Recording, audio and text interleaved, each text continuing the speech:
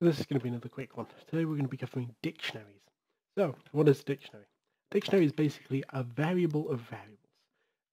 A vector2 could be considered a dictionary because if we access a vector2 we can get an x and we can get a y from it.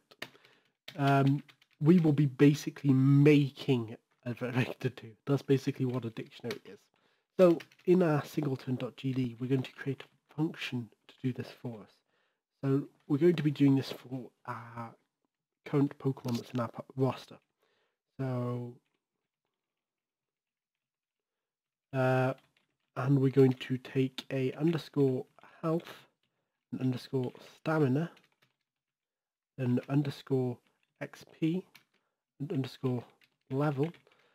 Now, I could take a lot more than this, but Pokemon mathematics, we call it that, is very, very complex. Like, next level complex.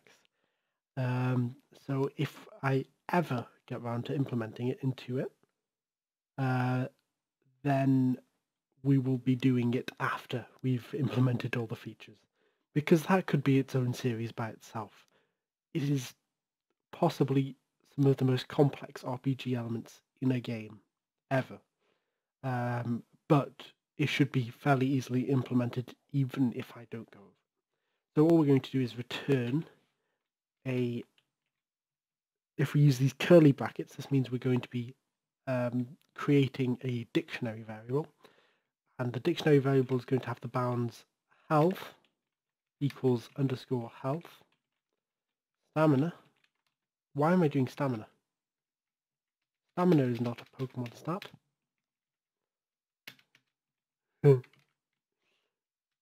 XP equals underscore XP, and level equals underscore level. We'll probably be adding to this as we go along, but right now, to create a, we will probably want a name as well. So name equals underscore name. So right now we can access it by just using dots. So func will just print out ready, and we want to print create current Pokemon, and we'll call this Jeff, the 100 HP, 0 XP level 1, and we print that, and it will, whoops,